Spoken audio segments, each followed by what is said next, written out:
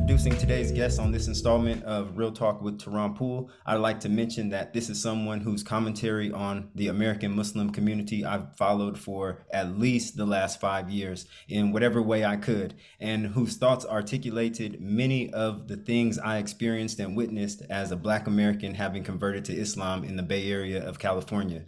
By looking at what I could of his journey from when he converted to Islam in the early 90s to where he is today, this seems to be someone who has kept people guessing at almost every step of his progression, whilst providing a very raw and insightful, as well as entertaining point of view concerning the sociology of religion in an American Muslim setting. He is an American writer hailing from the city of St. Louis, Missouri, a media personality, political activist, and peace be upon you, Umar Lee, and thank you for accepting my invitation to my platform for the discussion that will ensue. My pleasure to be here. Interesting guy, and I'm looking forward to this conversation. Definitely, definitely. All right, so let's get into it. And if my memory serves me correctly, I first became aware of your commentary either sometime before the situation involving Siraj Wahaj's son, or just a little bit before that. Anyhow, what I found so attractive about your commentary was twofold. One, your diagnosis of religious life within contemporary Muslim America, and two, American Muslim life pre and post 9/11, along with how the discourse had changed during the transition from one period to another. So to begin with, what attracted you to Islam in the first place? Especially from what I understand, you converted at a very early age relative to most converts. I converted at age 17, but I really became interested when I was 16. Um, my initial interest in Islam, there were two influences. There was the reading the autobiography of Malcolm X. And if you talk to people of my generation, there are so many people that converted after reading the autobiography of Malcolm X. You get to the chapter on Hajj, it's very inspirational. And second, the popularity of Islamic terms and phrases within conscious hip hop, mostly out of New York. And so it kind of put Islam on the radar. You know, by the way, my name is messed up, Umar LRR. So I think So with some of my audience, you might already be well known. So I don't think you have to okay, worry all right. about it. So that was the primary inspiration. I came from a Southern Baptist upbringing, but I drifted away from the church probably when I was around 12, 13, and got into the streets and was out drinking, smoking weed, getting in trouble, got arrested numerous times in that time period. The only thing that really kept me out of serious legal trouble was I was a wrestler, so I wanted to stay academically eligible in order to compete, and had a very strong influence on my wrestling coach, Charlie Sherritt Sr. Um, but even then, I still ended up getting kicked out of school. But it was that which kind of gave me some guidance. Um, Growing up in North St. Louis County was very racially divided, and you know there's a trauma associated with that, and I think it's a trauma that kind of everyone is sharing, but have a different vantage point. Uh, you know, um, my family is a non-traditional. My dad's side is a very white, blue-collar family. Raised primarily by my grandparents. My grandfather's a World War II veteran of the First Marine Division. Battle Peleliu, Battle Okinawa, etc.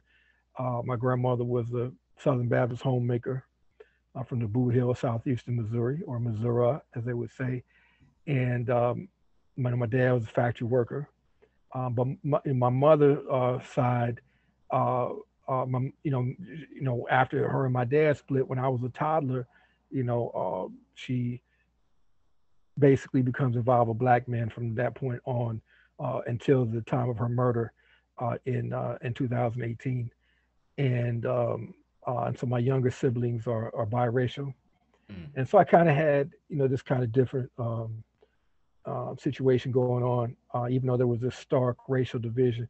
So you'll find like a lot of white converts in my generation were inspired to come to Islam because Malcolm presented it as a universal brotherhood, where we could kind of escape this racial binary of America and Islam was the vehicle to do that. So our motivations were primarily sociological and not theological. The theology came later. You know, and I do want to ask another question about that time because it appears that you had converted in the early 90s. I wonder what was Yeah, the literature like around that time? Was it more so you found a teacher to teach you about Islam, you attend lectures? Was there a prevalence of written materials going around like what you see today, or was it more difficult to come across? it was definitely more difficult to come across, but you had like a Muslim bookstore at a masjid, or you travel to Chicago and they would have bigger Muslim bookstores, or there would be flyers and literature distributed at the masjid, and then you would get mailed these catalogs from Muslim bookstores, and you kind of browse these catalogs from the Muslim bookstore, order books online. Some of these people were shady, like you'd pay your money, you'd never get your book, so that was a big problem at the time as well.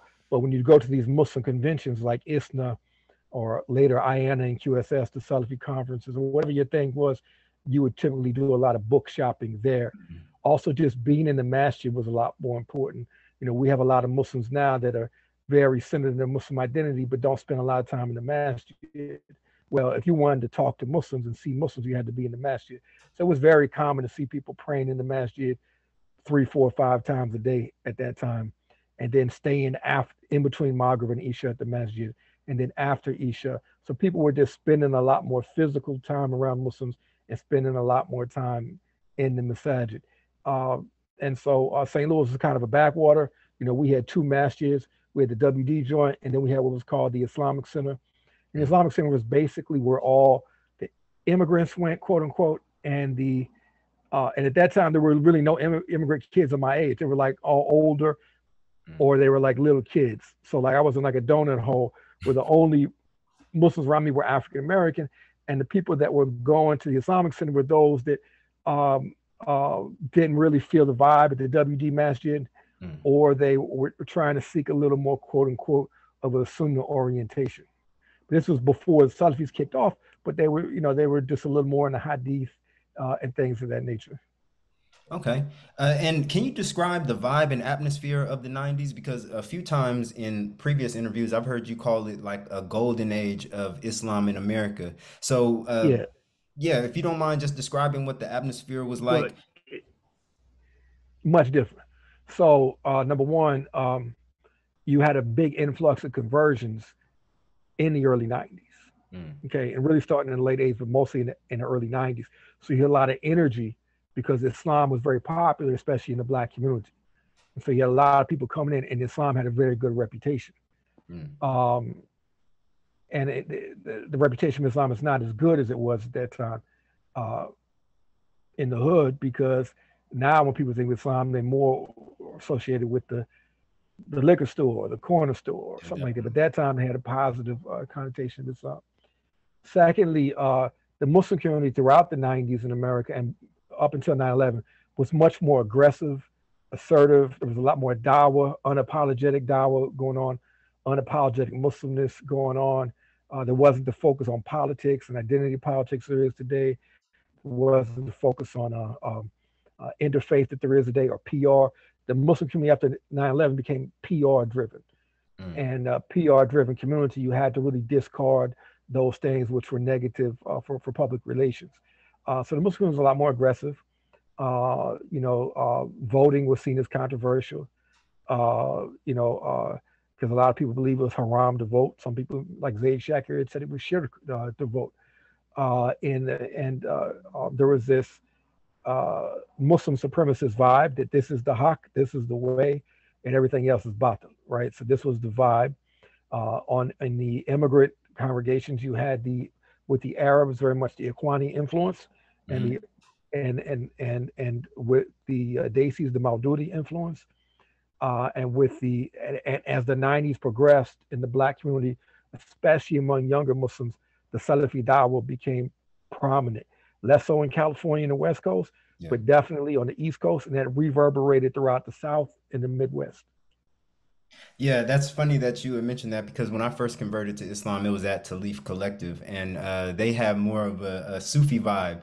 And Right. for me, I really wasn't feeling the whole Sufi thing, and I kind of went a little left towards even though I didn't identify or call myself a Salafi, I more so identified with that kind of way of understanding the religion, which kind of made me a bit of an outlier within that community. So after my first 2 years of being a Muslim, I was kind of out on my own. But I am interested, when you first became Muslim, was Salafi Dawah prevalent, or when No, did it come no. into picture? And how did you St. notice Louis, it taking shape? yeah, St. Louis is always late to any trend. So there was nothing Salafi going on in St. Louis really into the 2000s. I became exposed to Salafi Dawa when I moved to the Washington, D.C. area and then New York City. And the Salafis were strong all the way from Northern Virginia to New York City, that corridor, Northern Virginia, D.C., Maryland, Philadelphia, New Jersey, Brooklyn, New York. The Salafis were strong there and they had energy. And coming from St. Louis, where you had very few Muslims and very little knowledge being disseminated among Muslim converts, and you go to the East Coast, you got people my age, they're speaking Arabic, they're reading Arabic, they got Muslim wives. Like one of the issues in places like St. Louis is people traditionally had that difficulty finding wives because Mm. not that many women were converting. That's why you get a lot of guys going over to Morocco to get married. And I said East Coast, this whole different vibe. Plus, it got like that East Coast swag, especially the New York guys and Philly guys. And it was just something I kind of fell in love with. Uh, and I became popular, and then later became popular in the Midwest. Our first real Sunnah teaching in St. Louis came when Sheikh Rahman Basir came here, who's Mm. a Brooklyn native but had been living in Oklahoma and Kansas. And he came to St. Louis, and he never said the word Salafi not one time, but a lot of what he was teaching was Salafi material. But he wasn't Salafi in the sense that the East Coast people were, where he was following the religious council and the major scholars in Saudi Arabia, or he was towing the Saudi line, or he was involved in internal Saudi or Salafi politics because he was a political guy as well. Mhm. Um, a political guy whose foundation came from Black nationalism and the Panthers in the '60s. So he was a Guraba. He never worked, never had a paycheck. When he sat down with his wife, they had a sit down, and she said, "What is your life goals?" And he said, "The destruction of Western civilization." So that he was kind of that old school militant vibe, right? And so post 9/11 is definitely somebody they wanted to keep in the closet, like keep this guy out the picture, right? So that's in St. Louis who really started bringing knowledge to people with Sheikh Rahman. So Hayb Webb came here to St. Louis to live as a student of the Sheikh because he had converted with the Sheikh down to Oklahoma and Mujahid Abdul Qadir. And and then you had some Saudi students who began distributing the Salafi books in St. Louis. Uh, and you had Zayd Tamimi, who was Sheikh Ali Tamimi's brother, who moved to St. Louis, and he began teaching the class, which I started attending. So I became more rooted, learning about Salafi in St. Louis, but I was back and forth with the East Coast. And Mm. so you were in Northern Virginia, you had kind of the bougie Salafi vibe, which is super international. You go to a class of Ali Tamimi or Jafar Sheikh Idris, you probably had people from 20 or 30 different nationalities, Mm. and Hispanic converts to Islam, Jewish converts to Islam, Korean converts to Islam, black, white. It was just super diverse. And then you go into the District of Columbia, you go into Philly, Jersey, and New York, and then you had the hood Salafi vibe, um, which was something in and of itself. The appeal of that, which has now moved to Philly, the epicenter, because of the gentrification of Brooklyn. And Mm. gentrification has played a major role in what Islam is today in New York City. So with gentrification, you've had a decline in the African American Muslim But did it population. also contribute to what Philadelphia is as a Muslim center on the East It Coast? did. It Okay. did because a lot of the Brooklyn old heads ended up in Jersey and Philly.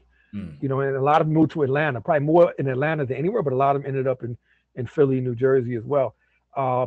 But if you look at history, Nation of Islam, the Dar, et cetera, they were always kind of connected, marrying each other and stuff like Yeah, that. And the Talif vibe is a different vibe. The definitely. Talif is a vibe that people in the State Department, people in academia could really get behind. It was seen as non-masculine.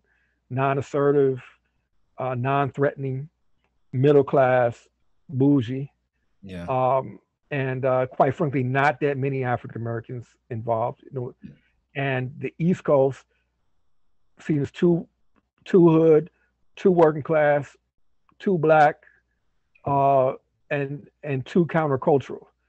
So when they promote Muslim celebrities, you know, you see Rami and what's the new guy out of Houston? Got the Netflix thing, whatever his name is. Yeah, I know what you're Uh, talking about. and but Freeway met with President Biden. Mm. Freeway, Beanie Siegel, Jack, for all the Philly Muslim MCs, you know, or even if you go back, Kareem Abdul-Jabbar and Ahmad Rashad taking shahada here in St. Louis. But that's not what they wanted to promote because Mm. it wasn't seen as something conducive to the mainstreaming of the Muslim community in America, both because of theology, too Salafi, race, too black, and economics, too working class. Yeah, definitely. That's the one thing that kind of, I don't want to say drove me away from Talif because I greatly appreciate, their convert care and how they really do try to look after the people who convert with them and stuff like that. But coming from my perspective, I didn't have a college education. A lot of the people, Muslims I was hanging around, were college educated, in careers during Ramadan, had enough time saved up where they can take 2, 3 weeks off of work for Ramadan in order to fast and stay out late. When I would try to do the same things, and it's like, man, I got to go to work tomorrow morning. I can't Exactly. stay up until Fajr. Exactly. So, you know, Their whole family dynamics is different. It's a definitely. different thing. And I look in Chicago, Ubaydullah Evans, and I see Ubaydullah as a guy that can really bridge some of these things because, you know, he's a South Side Chicago guy. You know, he's got his bougie congregation at Talif, but I see him as someone that could kind of pioneer something that could be beneficial to everyone.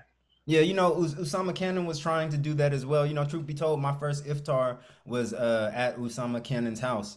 At that time, I didn't know who he was in the community or anything like that, so I really wasn't paying too much attention to him. But as I, kept coming around, then I understood. But it still seemed to be that kind of divide, and that's what made your commentary so attractive, because I really couldn't put my thumb on the feeling I was getting while being there. But then when I heard you speak about the Muslim dynamics in America, then it was like, this is it. It's not like, I do want to believe in the concept of a ummah, but there are certain degrees or how they categorize people based on socioeconomics and whatnot. So, but since you mentioned Zaid Al Tamimi, I would like to ask you a few questions about Sheikh Ali Tamimi, if that doesn't get us into too much trouble, because for myself, Yeah, he really did play like early on instrumental role in how I came to understand Islam. If you go and look on my YouTube channel, like I have 7 of his lectures of Ibn Taymiyyah,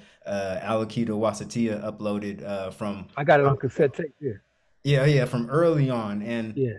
I was surprised reading into your biography, watching your material, and reading your articles, how many people, big names from that era, who you were around, who unfortunately, may have went off the deep end, or stuck in some troubles. But Sheikh Ali Tamimi, what kind of influence did not influence, but like what kind of how did he come into the picture of Salafi Dawah? Because for me, he seemed like the progenitor, or at least the poster boy, the face of Salafi Dawah for a long time, and really helped kind of disseminate the material. For a lot of reasons, he was very articulate, he was very intelligent, and I'll let you say all that, because this is coming from my what I understand of him. So during that period, you had really two different Salafi lanes. You had a black lane that was very much dominated by Abu Muslim in East Orange, New Jersey, Dawood Ajib, who bounced around, but is a Newark, New Jersey native, and Abu Osama, who's in the UK now, right? Yeah, in Three Liverpool. black, three black men from New Jersey who became educated, and Abu Osama and Abu Muslim are graduating in Saudi Arabia, and Dawood Adib not graduating, but probably being the most articulate of the three. So Abu it's very good. Usama. Dawood Adib, Dawood. Okay. probably the best speaker was probably Dawood Adib, in my opinion. But they're all three good speakers. So they dominated uh, in the black circuit, and the non-African American circuit, which had a lot of non-African Americans in it, by the way. So it's not like there were no African Americans.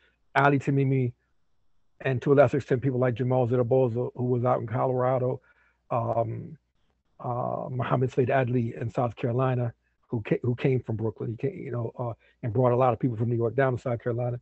Mm. Those were kind of some of the major names. With Ali Tamimi, what I liked about him was he didn't ignore politics. Mm. He didn't ignore sociology. He addressed them. And I think he was moving in kind of a Salafi Ikhwan direction prior to his prosecution. He had very bad relations with Ikhwan early on, but I think he was moving closer, not of the heads of Ikhwan, but in the sense of Ikhwan of challenging the rulers. He was moving in that direction. But when you would sit and talk to him or go out to dinner with Sheikh Ali, he was a very smart guy, Mm. very smart guy. And he, because once you kind of get into the Muslim thing, I had this international curiosity, and I'm a bookish guy, so I'm reading about the world, and I had this thirst for knowledge about the Muslim world. And people like Dawood Adib and Abu Osama and Abu Muslim were not concerned with that. They were concerned about giving the dawah, giving Salafiyah to black Muslims in America. Mm.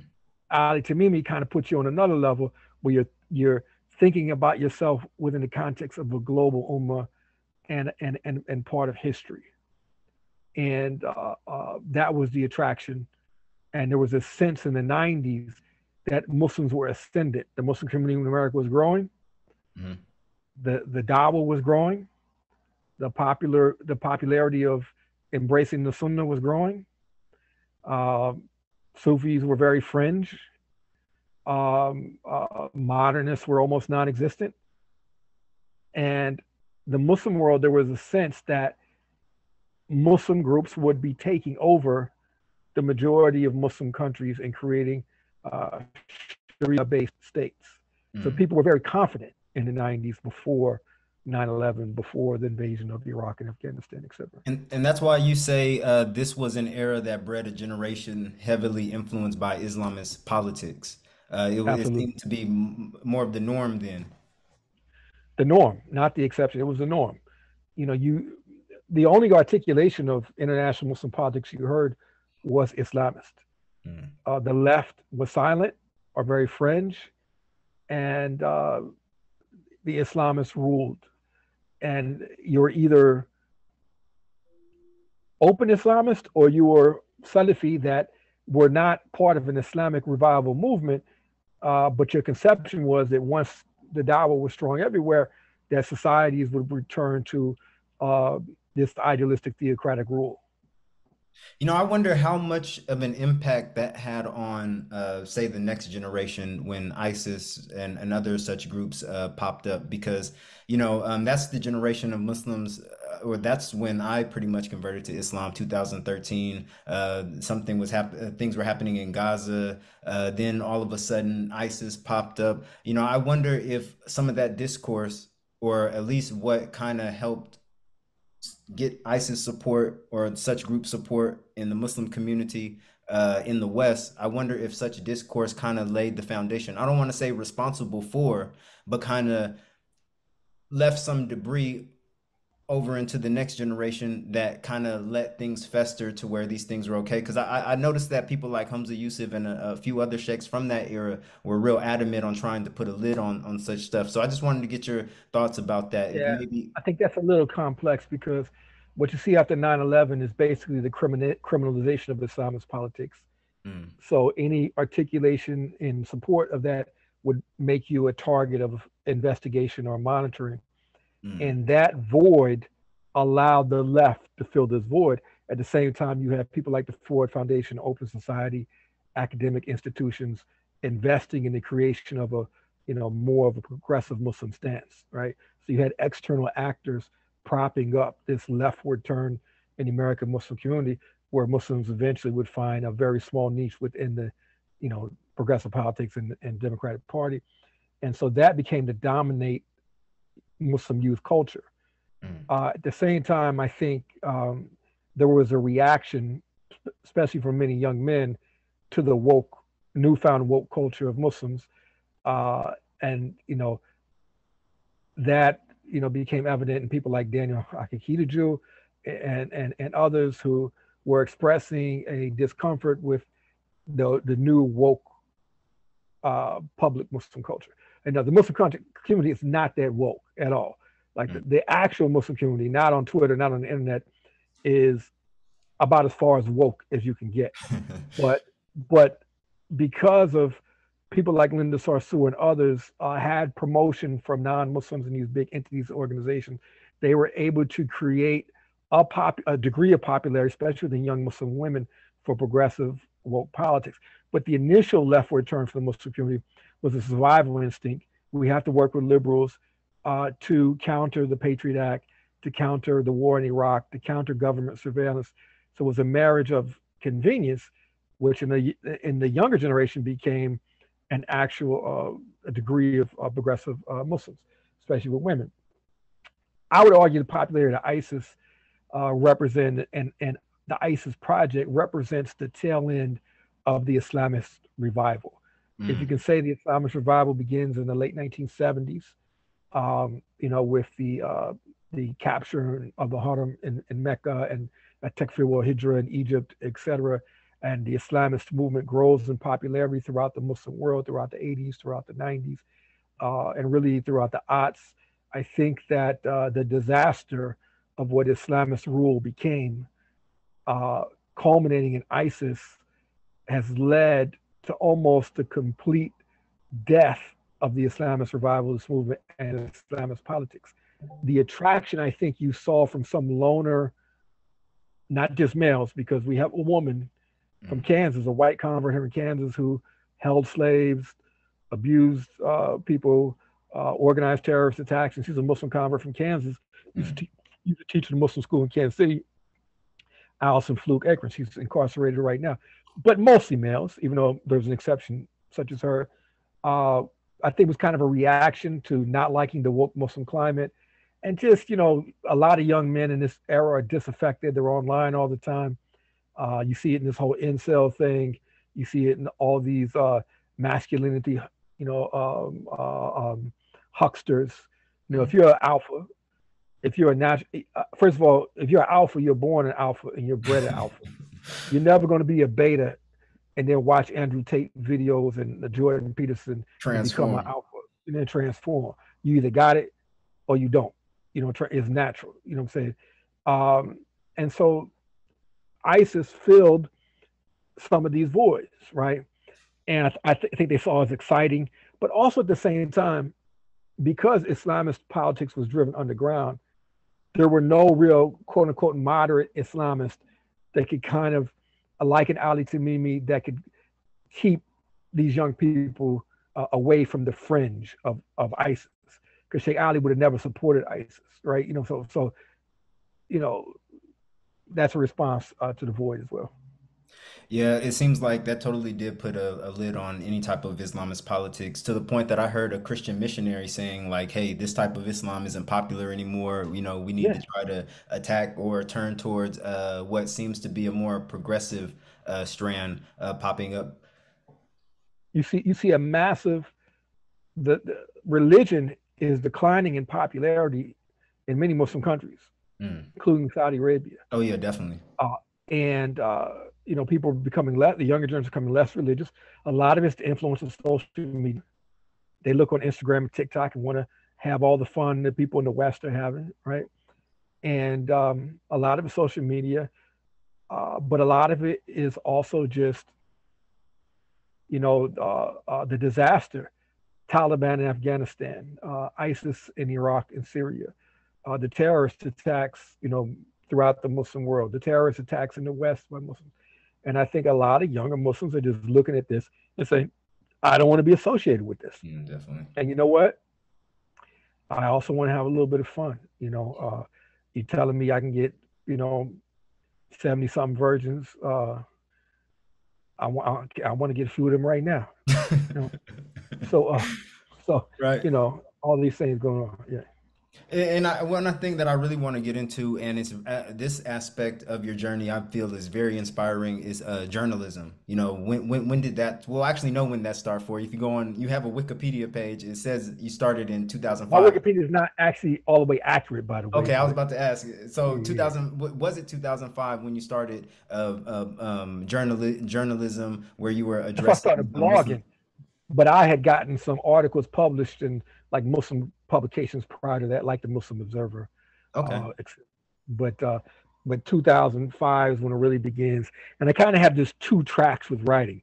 I have my St. Louis track where I write for St. Louis publications and talk about St. Louis issues and St. Louis activism, St. Louis politics. And then and for a while when I was living in New York, I was a professional boxing correspondent, so I was going to the fights and covering the fights. But the Muslim blogging in 2005 was really in the Muslim community become a known entity. And my brand from the beginning, the Muslim blogosphere was dominated by white Sufis pretty much and Hmm. others, right? But it was definitely more of a Sufi vibe. So they're like, oh, here comes the Salafi. And then no one was like, there was this fake piety. No one talked about going to the movies or watching TV or watching sports. And so I started talking about all those things, which are common now. And people were saying, oh, no, you can't talk about watching movies. You can't talk about watching TV. You can't talk about sports, boxing, and baseball, and football, and wrestling. I said, hey, man, this is me. You're not going to get something fake. You're going to get something real. The problem in the Muslim community is it's a fake community, is everyone has this fake public persona. Then they go home and watch movies or do whatever the thing is or go on Tinder.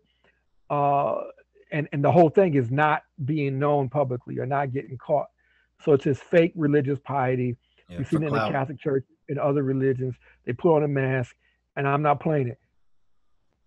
Me, what you see is what you get. I like boxing. I like women. I like a lot of other things, and I'm not pretending to be something that I'm not. You know what I'm saying? You know, Uh, that that's one of the things that I kind of actually appreciate about UK Muslims. The ones I don't the sense I got with the Muslims where I came from in California, and the sense that I get with the Muslims out here is like the ones out here who don't practice, they don't practice. They're not trying to put on for anybody as far as trying to look pious for clout. Versus where I came from, well, I only would engage with Muslims in the masjid when I was in California. I didn't have too many personal Muslim friends, so maybe that's probably why I didn't see it then, and I see it now. But I definitely feel what you're saying in the sense that a lot more Muslims are starting to come out of their skin or come out the I closet. actually, Or I actually like the UK Muslim community because even though there's a lot of lunatics out of, especially Birmingham, right, and there was a lot of ISIS people and jihadis out of the UK, right, and and there's been a lot of crazy stuff with Muslims just generally in the UK. Like this Hindu Muslim thing. There's yeah, always something crazy on the news, right? Um, and so there is a lot of extremism in the UK Muslim community, and but also, man, the community is more blue collar. It's more yeah. real. You know what Thank I'm you. saying? So I vibe more. Like there's a lot of British Muslim boxing fans.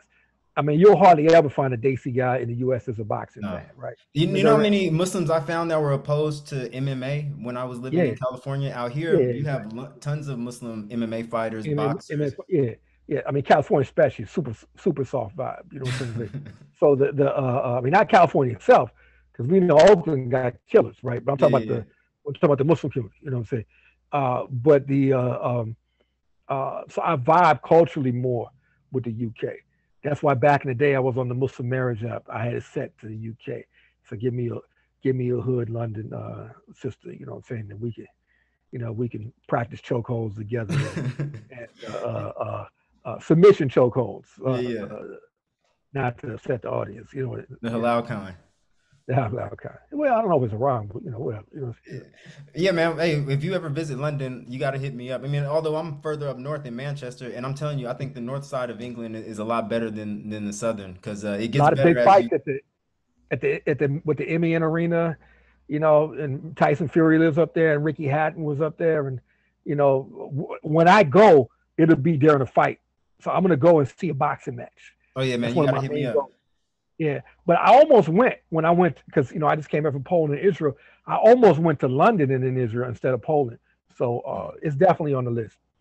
Yeah, because flights right now aren't that bad. I mean, even when I flew out, I mean, I remember looking at flights to London 2015 when a buddy of mine came out here for school, and I was like, I can never afford to come out here. It was like 1,200 something. But then when Right. I checked again, 2016, I paid 400 pounds or $400 round trip, which I was actually pretty surprised about that. Yeah. Yeah. And you, The and God save the king, by the way, King Charles III, the new monarch of the United Kingdom and Northern Ireland. Just had to send him a shout out. yeah, a lot of people are juiced about him becoming king. So we're gonna see how things First pan out. perennialist king. They say the first perennialist king. Yep, yep. Hopefully they change it. Who is it who tell you know, it was back when I used to listen to a lot of Islamist talks where one Muslim preacher had hoped that when Charles became king that instead of defender of the faith, defender of faiths or something, like a plural. Because I heard he has an affinity towards Islam, Yeah, he Hinduism. definitely has a long and well documented affinity both for Muslims and Jews. So he's Mm, a like when I went to the Jewish Community Center in Krakow, he opened that as Prince Charles III. Excuse me, as Prince Charles because he was in Poland and asked Holocaust survivors if there's anything they could do for him, and they said we'd like a place where we can just meet and talk. And so he helped to open the Jewish Community Center, which later, just goes. Now it's many different things going on there. It's like a center of the community. But he has a long affinity for Muslims, and I think King Charles III will be a very positive development for the Muslim community in the United Kingdom. definitely, I hope so. And one thing I would like to ask you about is vlogging. Your time on YouTube. I don't know anybody who has videos uploaded going 15 years plus back. You have to be the only one. Like, what was it like And uploading? varied, by the way. I Huh? got frontline videos from the Ferguson uprising on the front line battling with police, getting shot with tear gas. It's on there. I know. I got I got videos at professional boxing matches. I got videos of all kind of Muslim content, etc. So I would argue there's not that many people with content that varied as mine. Definitely, definitely. And that, again, like that's what attracted me to your content. Was a lot of it your Muslim commentary, but then I noticed that on there you had frontline Ferguson footage Right. and whatnot. You Right. had interviews with Siraj Wahaj on there. Yeah. Even in your cabbie days, giving commentary. It was Yeah. real interesting to kind of see that development from. I hope you don't delete those videos because those are going to be real good I document. delete some. I deleted some. I've deleted a lot of videos over the years. Just something I look at and I don't think is kind of conducive to what I'm trying to do now, or something like that, Mm, right? Or like I was still kind of coming out of like this Muslim militancy, and so some of those, where I went hard. I mean, just like Hamza Yusuf.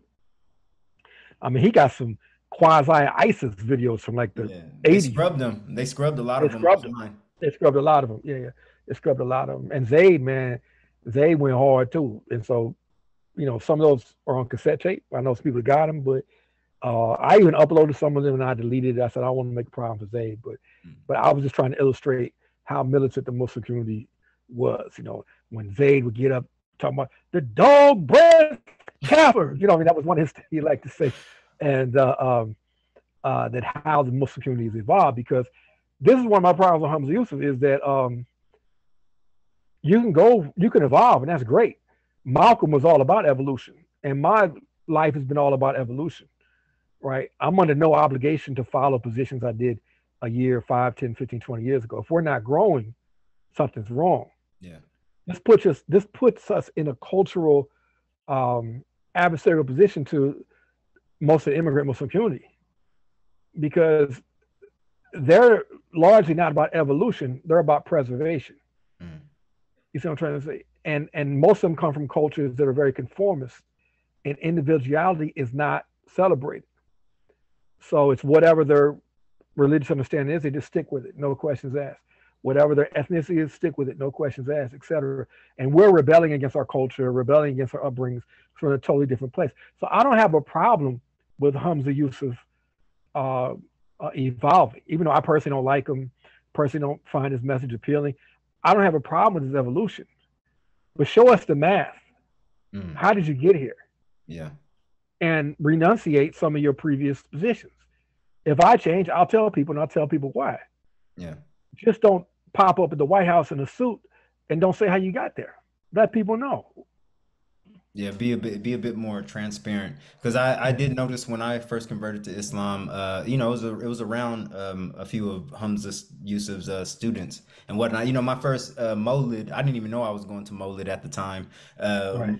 My first Molid was Hamza Yusuf and Zaid Shakir speaking at it. But I did notice that he kind of went from liberal progressive hype to now more of a conservative, right wing feel over the I have years. my theory. I have my theory on that. So, he started out like this kind of mystic, Sufi militant, hardcore, Mm, anti-American, you know, explicitly anti-American.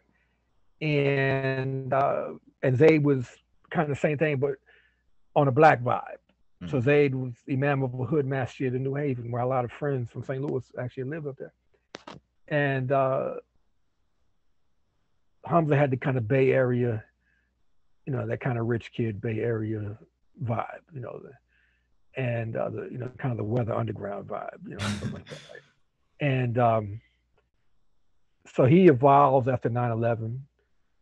And when you used to think of Zaytuna, you were thinking of the Muslim progressives, mm, people that were very progressive on social issues, the people that it seemed like they were on a trajectory to lead kind of a progressive Muslim norm in America.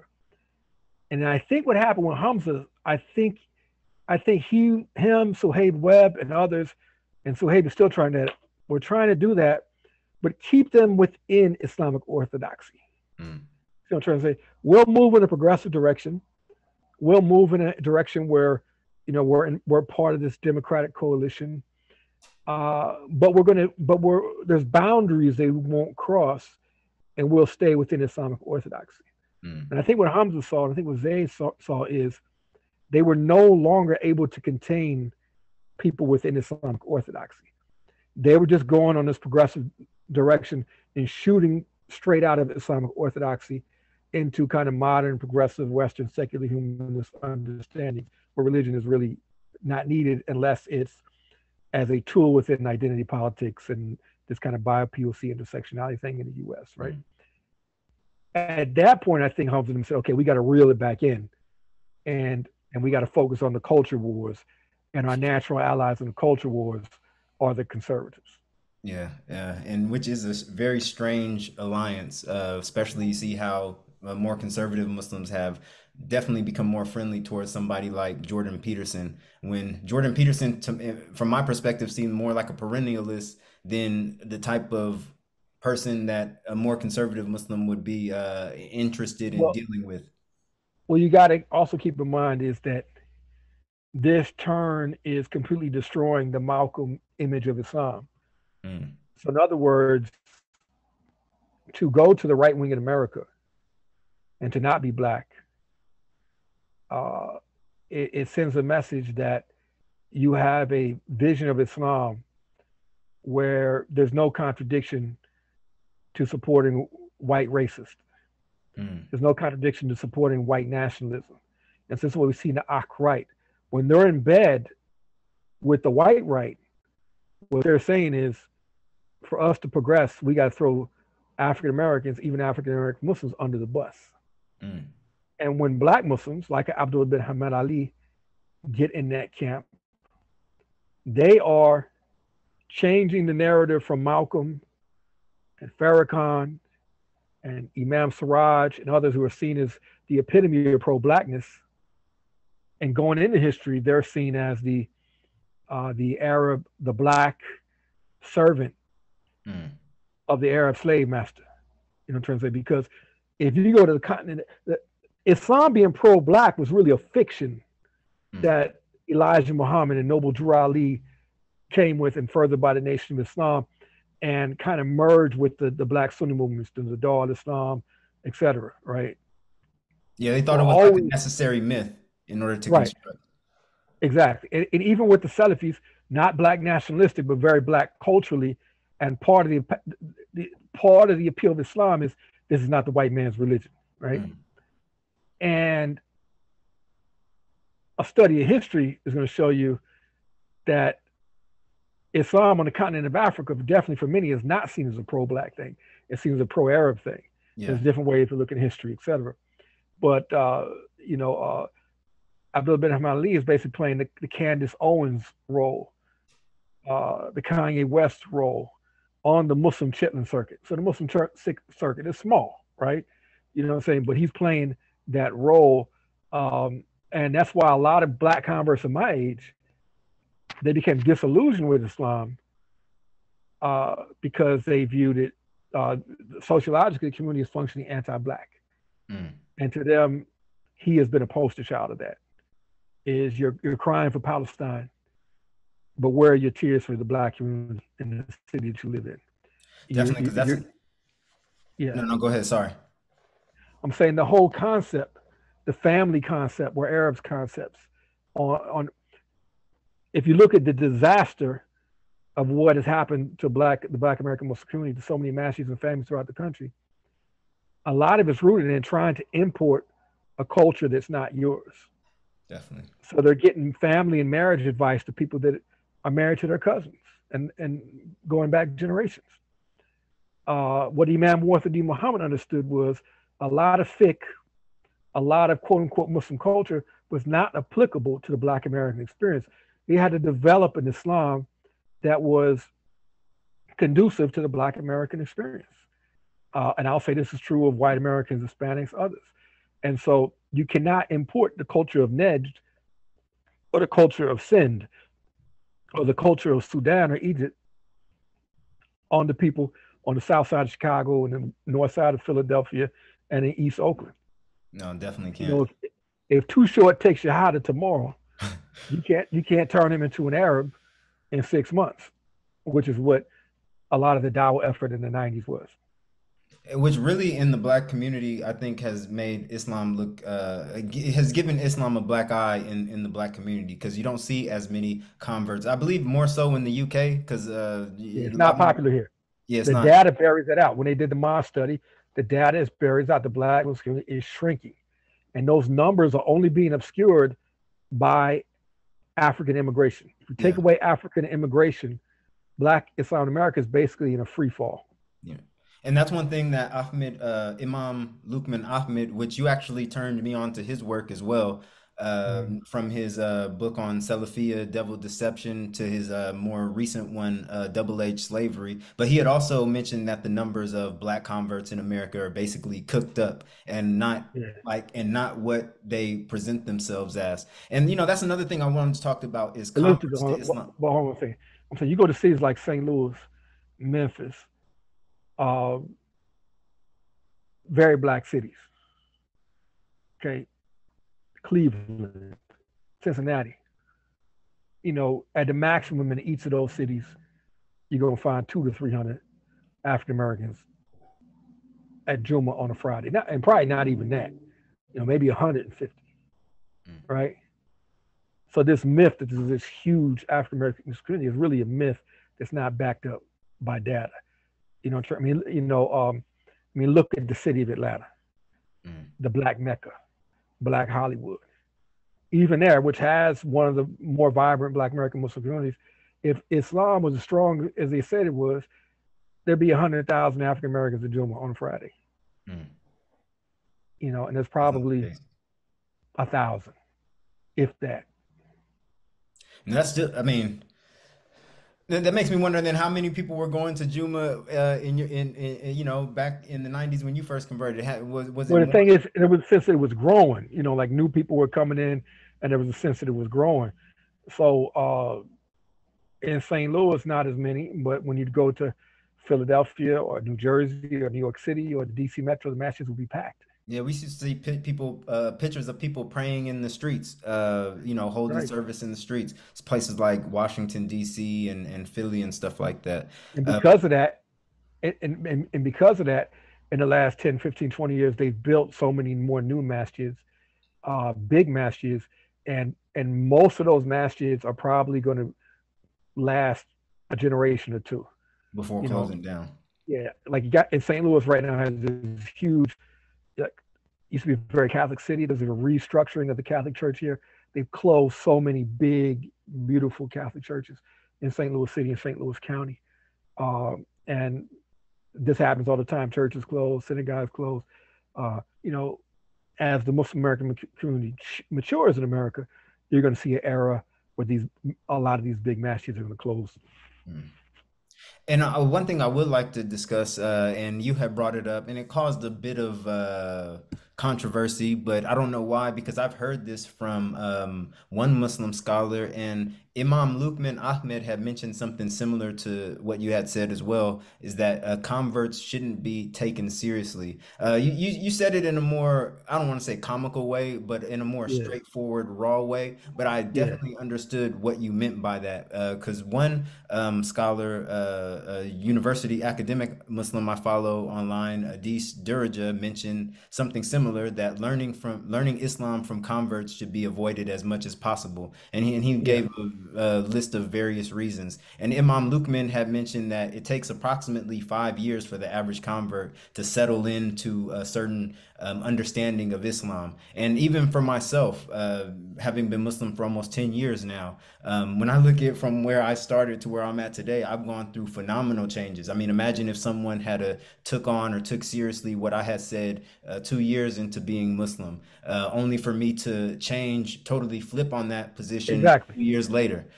So I exactly. totally understood where you was coming from, but people made it seem as if you were trying to, although you mentioned you don't encourage, but you don't discourage either. You Right. let people come to their So own. those are two separate issues, and let me address them both separately since you brought Yeah. the other one up. Number one, I don't think you should take converts too seriously of any religion because all religions have this problem. And the Mm, Catholic Church is what they call the rad trads, the radical traditionalists. And a lot of these are converts. You see in the Orthodox Church in America a lot of converts who tend to be inspired by Vladimir Putin and right wing politics. mm, Um, and they come in, and it's the same MO. They come in with zeal. They say, oh, the we go to church and they're all just ethnic. They're sellouts, they're weak, they're too ethnic, they're culture, not religion. So Muslims just do the same thing you see other converts do. But because of the low self-esteem and white privilege and white supremacy, a lot of white converts in particular come in and people, brown nose, kiss their ass, right? And they give them a platform. Uh, you got people that are, I've seen white Muslims that are Muslim a year or less and on the board of directors of the masjid mm, that are leading campaigns within the Muslim community. We know that CARE has, as a policy, has sought to hire as many white converts as possible mm, to give Islam a nice and friendly and white space, face. Um, and I've seen so many of these converts, you look up in 5 years and not even Muslim, or they've radically changed their positions. And there's this arrogance kind of rooted in racism mm, that the convert knows more because they're not held back by culture, right?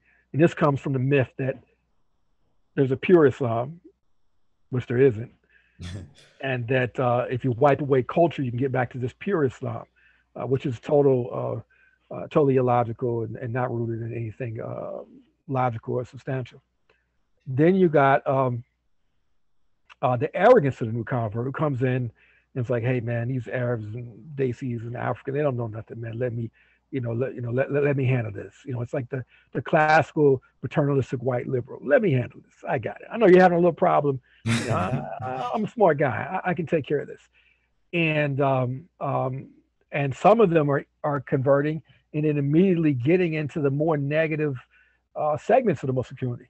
I just saw this weird white Muslim guy in the UK. I mean, real loser. He's on there egging on these Muslim Hindu riots and the protest over the Lady of Fatima film um, screening in the United Kingdom. I mean, this guy is so illogical. If he believes a state should police religious language, one of the first things they would do is you could outlaw conversion, and this guy wouldn't have even been able to convert to Islam. But mm, because he lives in a Western democracy, he's free to convert to any religion he chooses. He's free to leave any religion he chooses, and he's free to be a buffoon. Yeah. And so this is the behavior you see from a lot of converts. Now, converts can speak on the Muslim convert experience very well. Mm. Okay, that's what that's what converts should be taken seriously. Because I see Dawa efforts like there's one in Dallas is a good effort, but basically, it was to the whole design is to turn Muslim converts into suburban Desi Muslims and socialize them within that culture, right? So it's still cultural.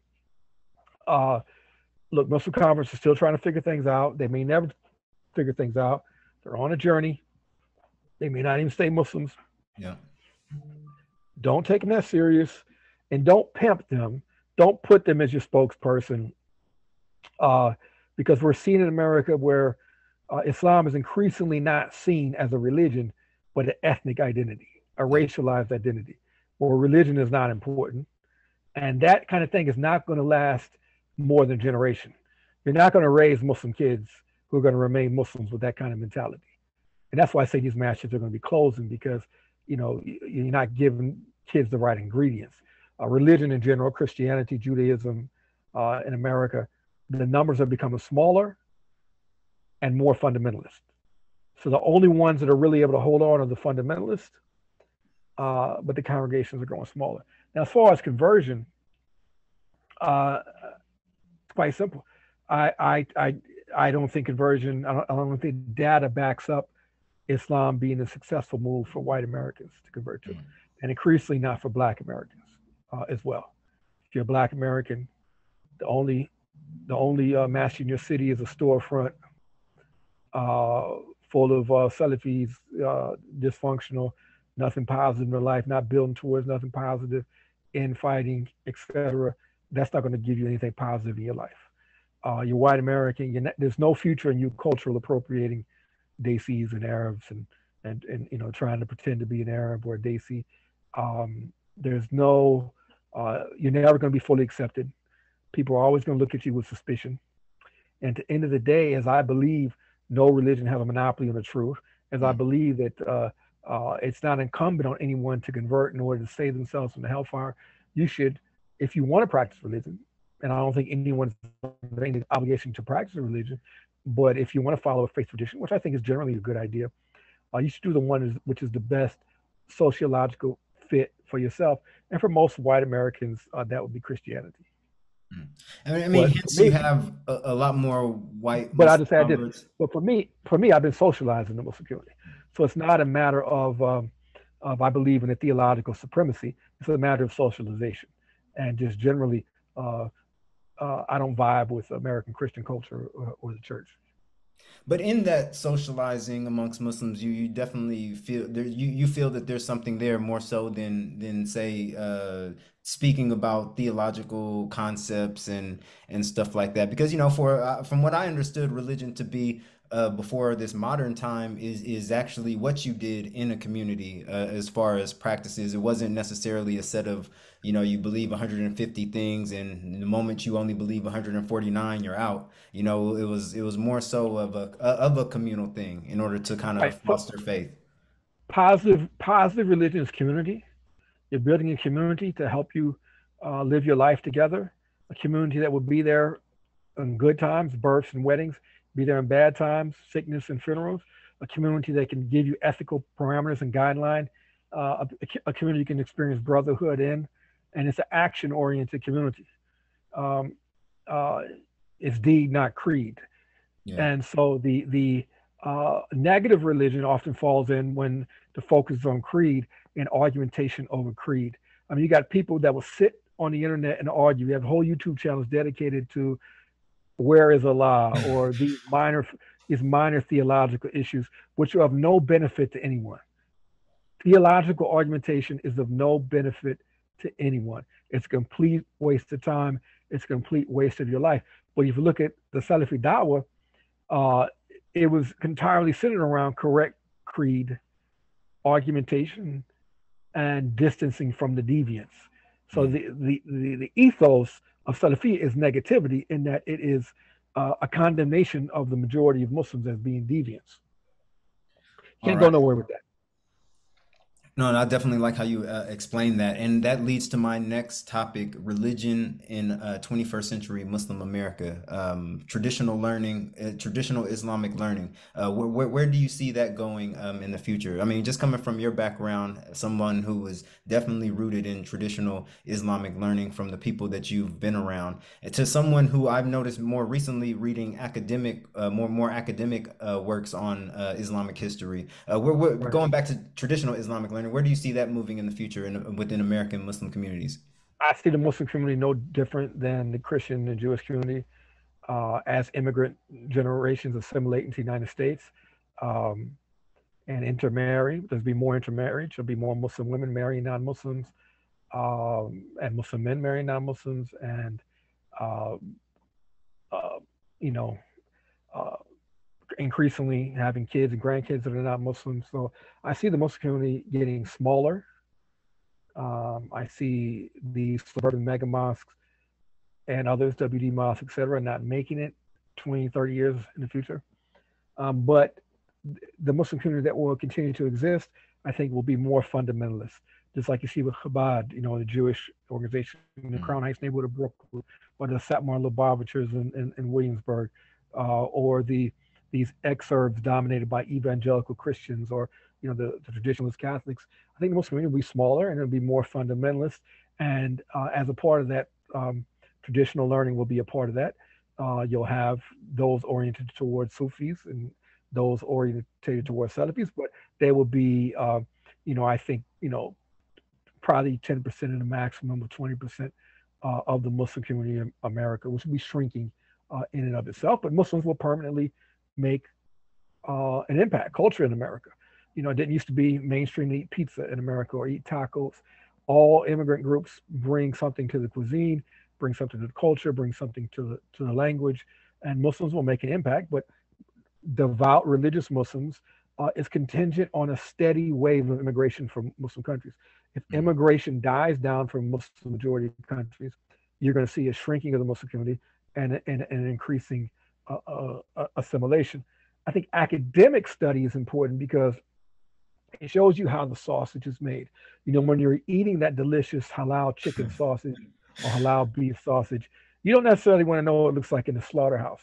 When you are lustifying over the the uh, the big booty Instagram model twerking on TikTok and Instagram, you might say, hey, she might have some surgery done. Well, you put it out of your mind. It's not really for your mind. Say you just want to see it clap. So the same thing with religion. A lot of what we know of as Islam, and the same thing with Christianity, is modern. It's not historical. Um, how the religion came about to how we know it today definitely is not the religion that was brought at that time.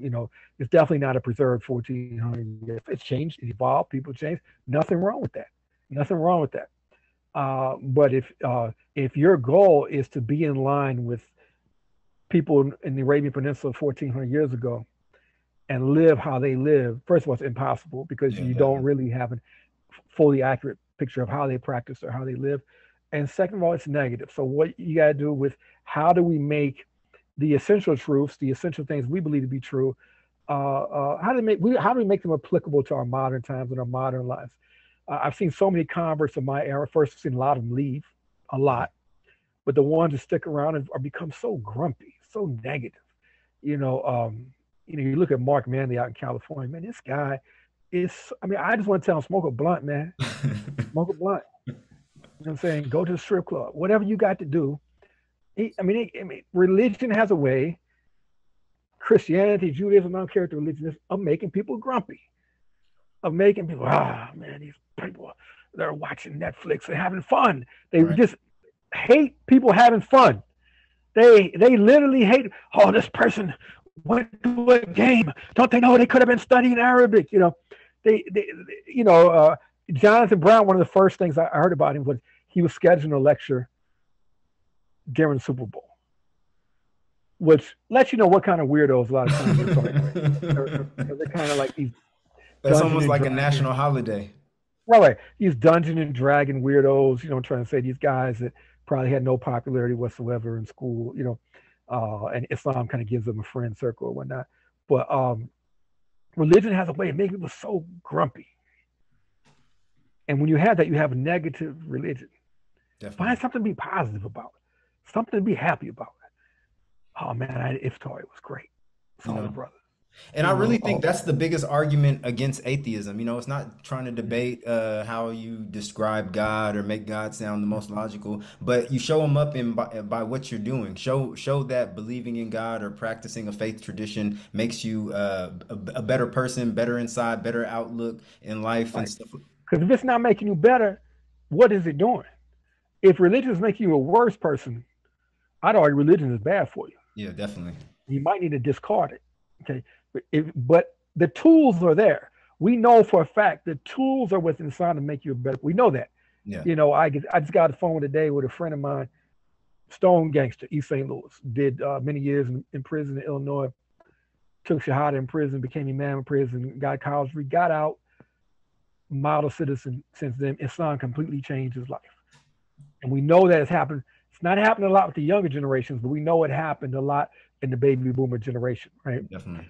And those people, Islam has been very positive for them.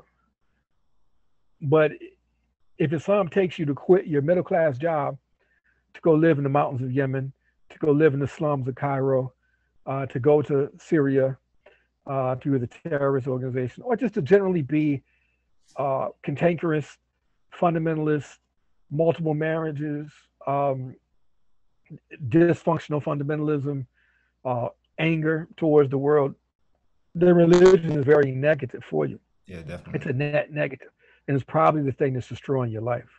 Definitely. And as it has for so many people, especially within the last decade, since I became Muslim. And, it leads to the last topic, which actually is an excellent segue.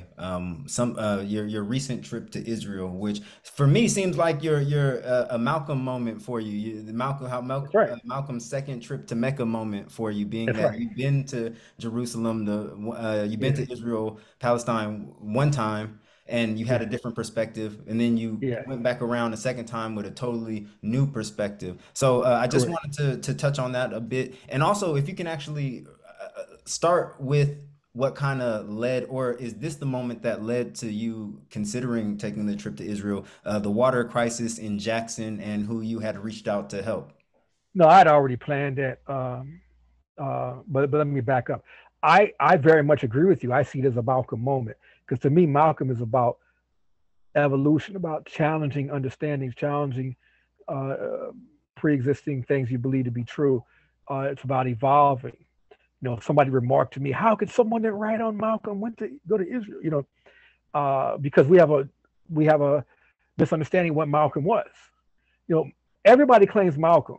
Conservative, black conservatives say Malcolm is the pulling up by the bootstraps guy. He's the ultimate conservative, right? Mhm. Leftists will say, he was an internationalist, Pan Africanist, Marxist. The Muslims will say, he was fundamentally a Muslim role model and evolving towards an Islamic revival position, right? And all those things, there might be a little bit of truth, and all those things, some falsehood, right? Um, because the fact of the matter is, Malcolm was moving so fast that even his own, as Abdurrahman Muhammad points out, that even his own followers were afraid to defend his position because his positions were changing so rapidly that Mhm. no one knows where Malcolm would have been in 1970 or 75 or the year 2000 or however long he would live. So to me, the point you can take from Malcolm is self-improvement and evolution, right? And critique of America, all those things. It just so happens that my evolution uh, allowed me to see Israel in a different light. Mhm. And when you talk about Israel, Muslims get very conspiratorial. Ilhan Omar, all about the Benjamins, right? I mean, this is someone that's making that who is openly not a serious practicing Muslim other than the hijab, right? Yeah. You know, I mean, you cancel Noman Ali Khan for a corny text, and when she's kicking it where and kicking it with her staff and dumping her Muslim husband, right? So the hypocrisy that's out there. Um, So the Muslim can only think of Israel in terms of money, right? Mm, You look at Ilhan, she's making a killing going to all these care banquets and stuff like that, right? So Muslim identity politics is very lucrative. You mm, know, uh, all the white progressive is in love with the hijab, is in love with the Muslim identity, not the religion of Islam, but the Muslim identity. So they're pumping a lot of Muslims. So a lot of Muslims in America are getting paid off of their Muslim identity. mm. Uh, so to say that Jews are the only people that spend money is absurd. I went to Israel. Just very, very simple. It was very inexpensive. I got a COVID check, like on from my job. They gave everybody because Obama, Biden gave like that block grants to cities, and the city of St. Louis said that that they're going to hand out checks to citizens.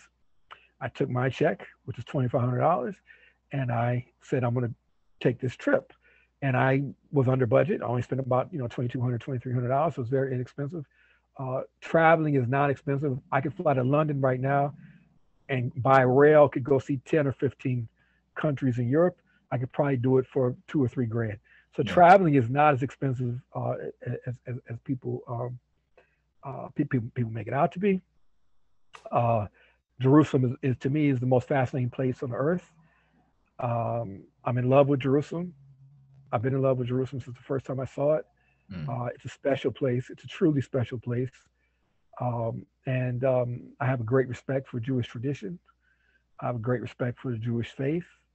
Uh, and when I was in Poland, I went to Auschwitz. I went to the Jewish Community Center of Krakow to bring them donations for Ukrainian refugees. And I view Israel as a very vibrant and interesting place. There are political issues that are very difficult, but I believe that the unique negativity people have towards Israel is rooted in anti-Semitism, mm. because the human rights record of Israel is certainly better than any of its Arab neighbors. There's no BDS of Egypt, even though there's a lot going on there that we can speak of, et cetera. So there's a unique vitriol towards Israel that's rooted in two things. Number one, anti-Semitism. Um, some of it in leftist politics, but the major thing is in the hurt of the Muslim, Mm, hurt the pride of Muslims. It is damaging to the pride of Muslims that this small nation the size of New Jersey, made up of a diaspora from throughout the world, that Muslims could not erase Israel from the face of the map. mm, Israel was outgunned, outmanned. There was no way Israel should have won this war of independence. No way on paper it should have won. And Israel came out victorious after all the Arab neighbors tried to push it to the sea. In 67, Gamal Abdel Nasser and Hafiz al-Assad, they said, once again, we're going to push Israel into the sea. And then King Hussein of Jordan joined in, and the Six-Day War happened, which was a huge victory for Israel, where the entire city of Jerusalem was captured, including the Temple Mount, where the Al-Aqsa Dome of the Rock is. mhm. 73 again. So militarily, Muslims have failed to be victorious against Israel.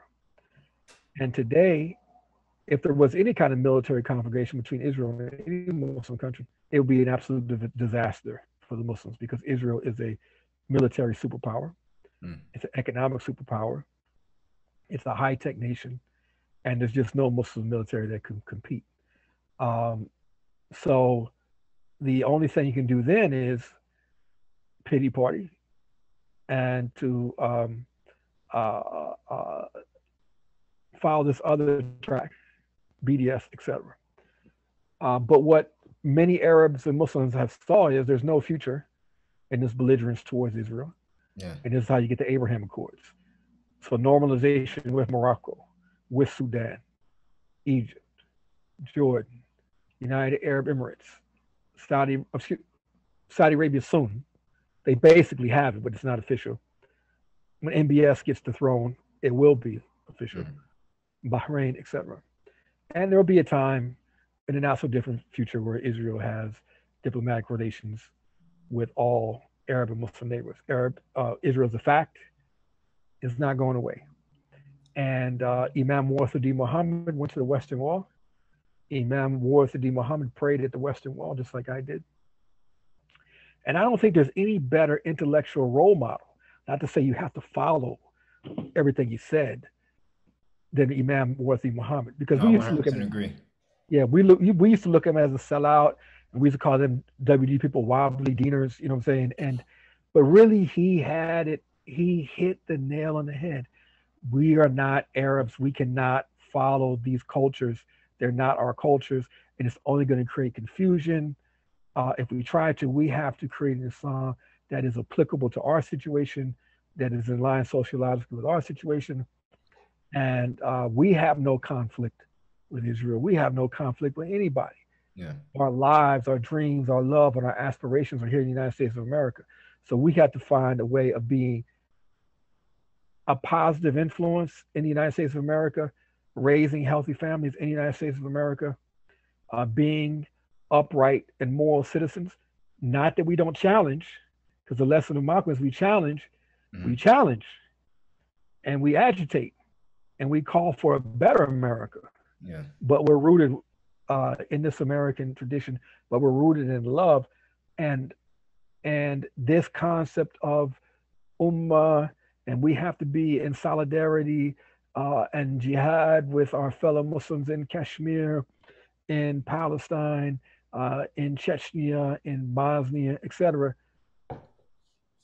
That is something that has only brought persecution and harm to American Muslims, and caused, my friend Ismail Royer, so many other Muslim brothers lost years of life in prison over this negative. We Mm-hmm. can't look at that way.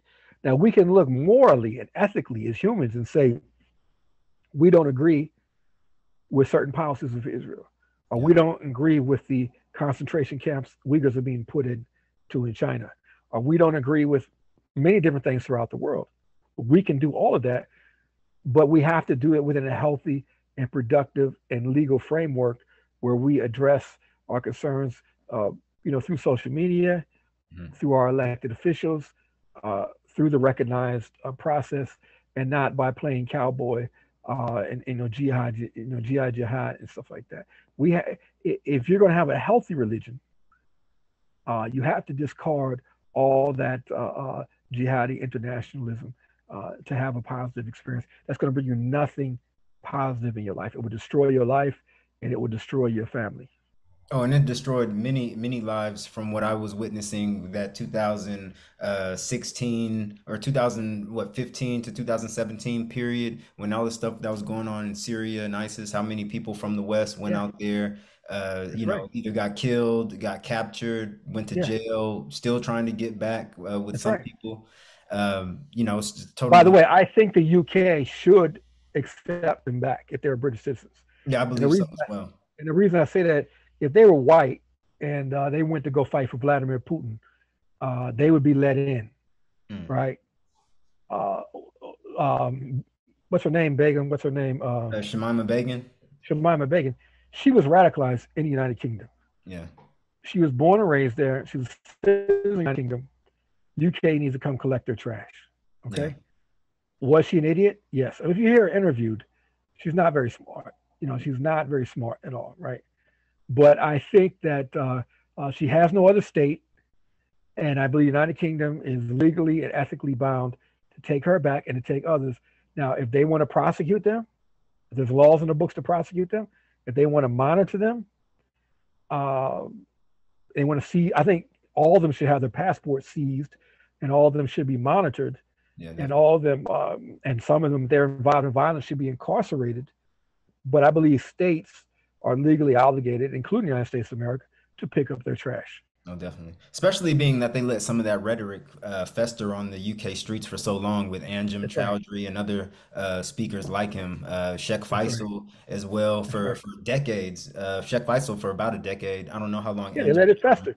They let it fester. They didn't do anything about it. You had a lot of progressives. Like I saw this idiot socialist in the UK saying that he was supporting the Iranian government in its crackdown Mm, against the young women and young people protesting in the street. because of intersectionality, which I'm totally opposed to anyway. In the British intersectionality, that means white leftists um, carrying the water for Islamists, who are the anathema of the left. Mm. They're trying to create a theocratic state that would incarcerate people just like him. But this kind of voodoo political alliance means this guy is in opposition to young people in the streets asking for the same freedoms they would have if they lived in the United Kingdom, which is the freedom to wear hijab or the freedom not to wear hijab, and much more. All right. And Umar, is there anything you would like to add, closing, from this You can follow very, me on Twitter at Umar Lee 3, Roman numeral, at Umar Lee III. I also got TikTok. I got, I'm new to TikTok, so I'm just kind of learning it. Um, you know, and you can follow me on social media.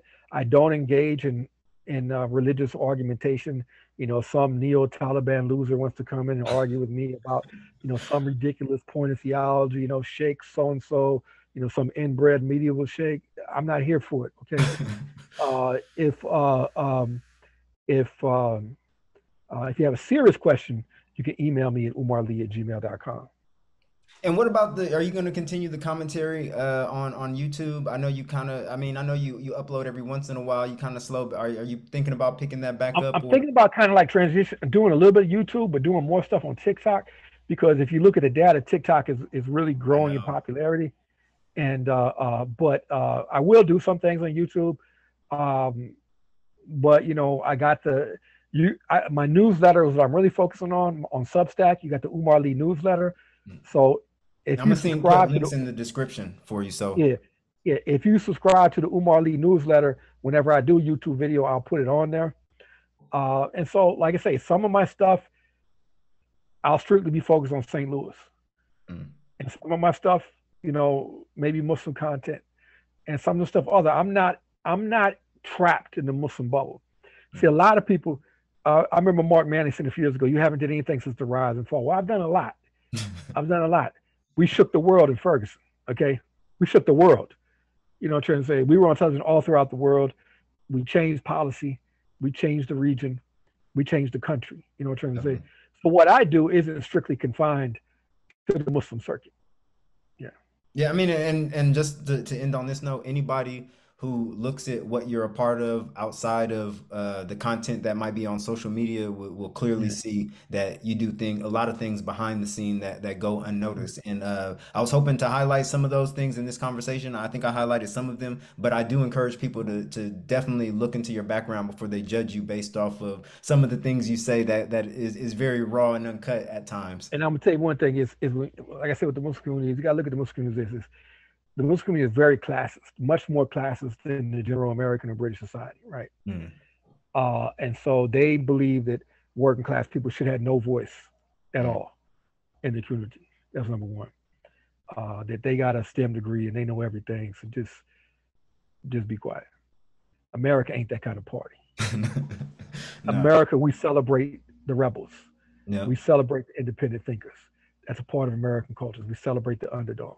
Yep. Definitely. Definitely. Number two, um, the theological fundamentalists are people who don't question. Mm. So they can't read the academic stuff on religion because they're too threatened. Yeah. We have a lot of scared little boys.